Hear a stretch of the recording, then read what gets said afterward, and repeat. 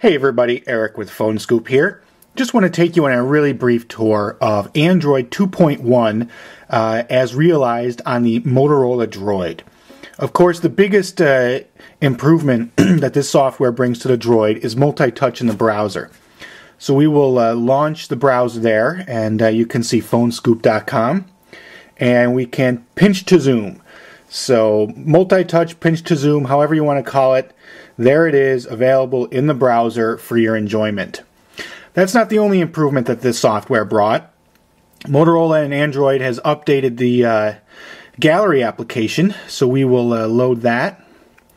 And this is the new gallery application that was developed by Coloris, which is different from the original one. And you can see how it stacks together, like albums and content. It happens to be showing a lot of my album covers, which is a little bit weird, but I suppose that content is visible. So you can see how it groups together shots in a nice way that makes it easy to see.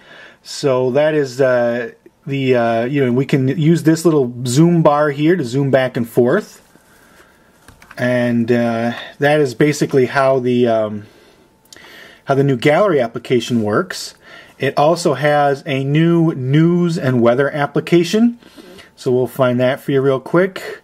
Here it is, news and weather, and you can see that it has just a really simple weather interface.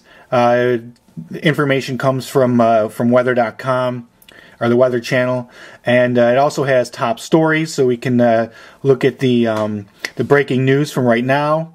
And we can scroll through here on the top, so you can see U.S. sports, entertainment, and we can scroll sideways to each of those. So there's entertainment headlines, here's sports headlines, there's U.S.-centric headlines, and there are the top stories, and there's the weather. So that's a neat little application, like the way that Android 2.1 enables that. Of course, there's also live animated home screens, which I don't happen to have installed on here. Google Goggles is now natively supported and automatically comes with the Android 2.1. No need to install it. And there's some other little tweaks and changes here and there. So Android 2.1 on the Motorola Droid brings multi-touch pinch to zoom in the browser. It has a new gallery application, a new news and weather application, native Google Goggles installation, and a whole bunch of under the hood tweaks and updates. So there it is, Android 2.1 on the Motorola Droid.